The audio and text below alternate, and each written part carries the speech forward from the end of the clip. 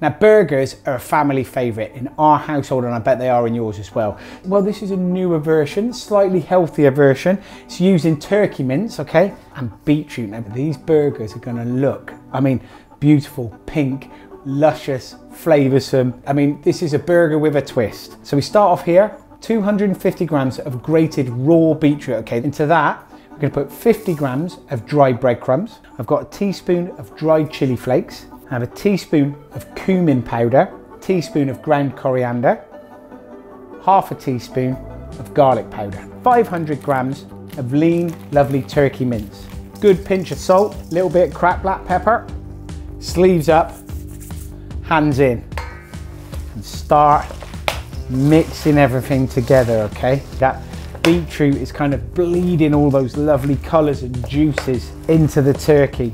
Okay, once you've got it all mixed together, we're gonna get here 4 super big, delicious, juicy burgers, okay? Roll it into a ball, and squeeze it out. And make these great big, lovely, fantastic looking burgers. Pop it onto a tray and repeat with the other 3. They go in the fridge, sit there for around about 20 minutes. Big fan of coleslaw, so I'm going to create something that's just maybe a little bit different. So like all coleslaws, they start with a base of cabbage. So I've got 2 here. I've got a red cabbage and a white cabbage. Just going to slice it, cabbage, into a bowl. Red cabbage goes in.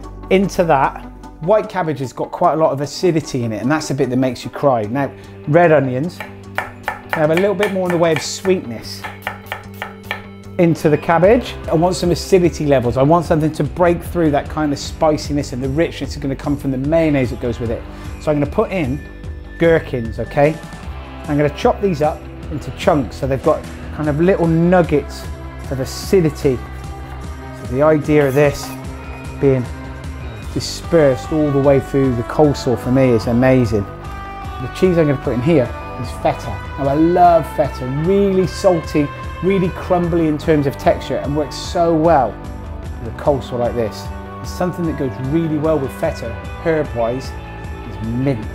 Quite often mint gets overlooked. It goes so well with so many different things, not just lamb. You kind of just roll the mint leaves up into a ball and run your knife through it, okay? Wow, the smell coming from that, delicious, amazing. Good pinch of salt, some cracked black pepper, and then the thing that binds it all together, the mayonnaise.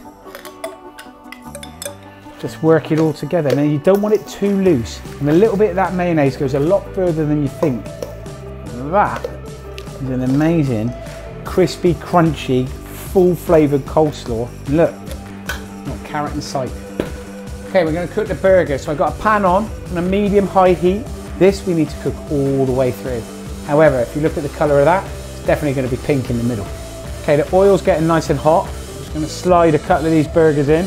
These burgers are going to cook quite gently, all right? We're just going to caramelise them on both sides. It's probably going to take 4 to 5 minutes each side, all right?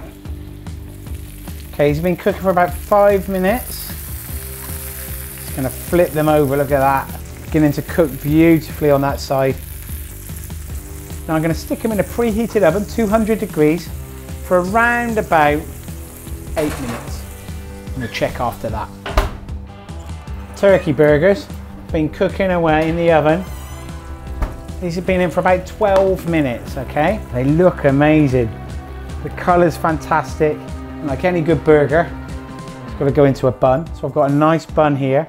On the bottom of that, just going to put some sliced tomato, and just a little bit of the coleslaw, some mixed leaves. Now this is rocket and spinach. The lovely thing about rocket is it's really peppery, and I love that, so it works so well with the coleslaw. Then the burger, then a bit more of this lovely coleslaw, then the next burger, no, I'm only joking, then the lid. Look at that. I mean, that is a great alternative to your normal beef burger. So filling, so delicious, and actually super healthy. Subscribe to the channel, watch more recipes like this, have a go at doing more recipes like this, more importantly, eat more recipes like this.